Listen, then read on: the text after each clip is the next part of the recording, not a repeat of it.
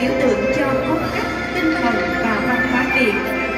Từ rất xa xưa, hoa sen đã gắn bó với cuộc sống người Việt cả trong văn hóa, nghệ thuật lẫn cuộc sống đời thường. Ở Việt Nam, hầu như vùng miền nào cũng có những đầm sen trải rộng.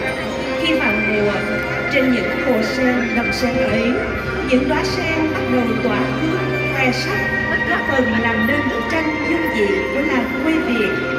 Vẻ đẹp đầm thắm và thơm tao của những đóa sen dễ làm say đắm lòng người. Bởi vậy, từ xưa tới nay, sen đã đi vào không ít tác phẩm nghệ thuật. Ladies and gentlemen, as you can see on the stage now, the image of lotus, a very popular flower in the East, and for Vietnamese people, the lotus flower is always an image of values. Since the ancient times, the lotus flowers has been closely associated with Vietnamese life, both in culture, art, daily life, and even our foods. In Vietnam, almost every region has lotus ponds. When in season, lotus flowers begin to blossom, contributing to the simple yet peaceful and scenic-looking picture of Vietnamese villages.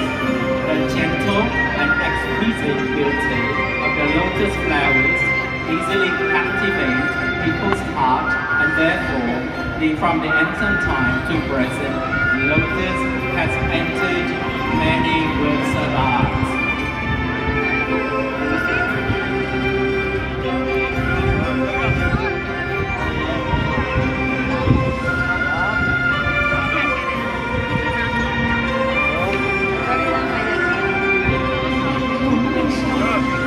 Dài là một hình ảnh đặc trưng cho văn hóa Việt.